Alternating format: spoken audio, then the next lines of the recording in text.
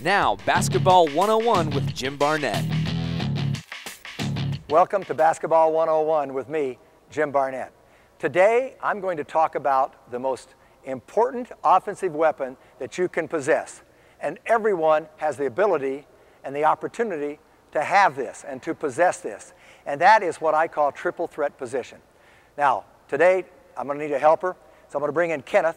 Kenneth has been on our staff of Warriors basketball camps for about 5 years, Kenneth, so appreciate that. I know you understand triple threat position and how valuable that can be to save that dribble, right? Right. Okay.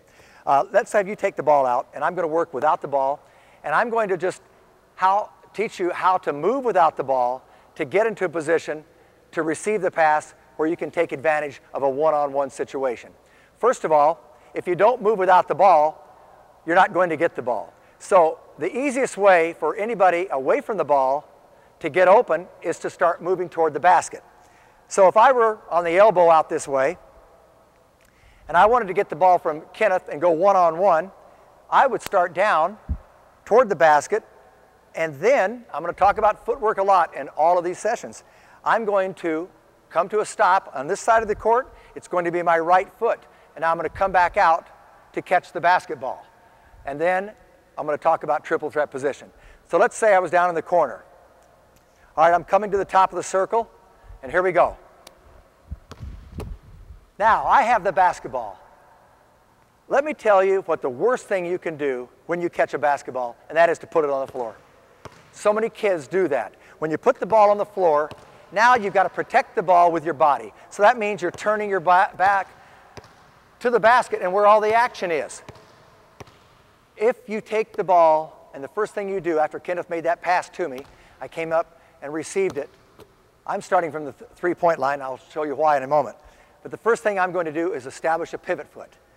I'm right-handed. I like a left foot pivot foot because I can jab with my right, and that right foot is in position so I can go up and take a shot.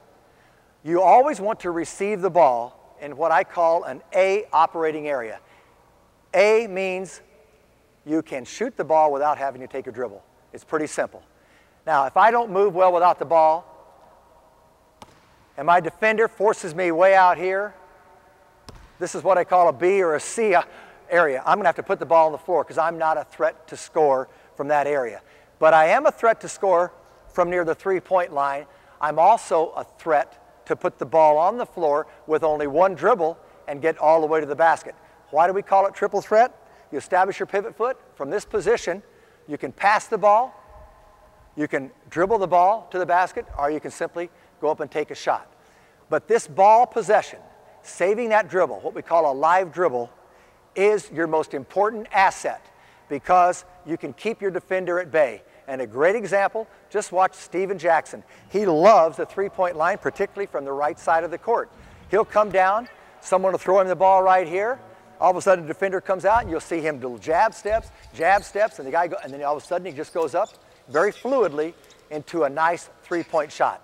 You'll also see him put the ball on the floor when this man comes out and challenges because he has a dribble that he can use and utilize as an offensive weapon going to the basket because he can take that first dribble and make it work for him. So that's what it is.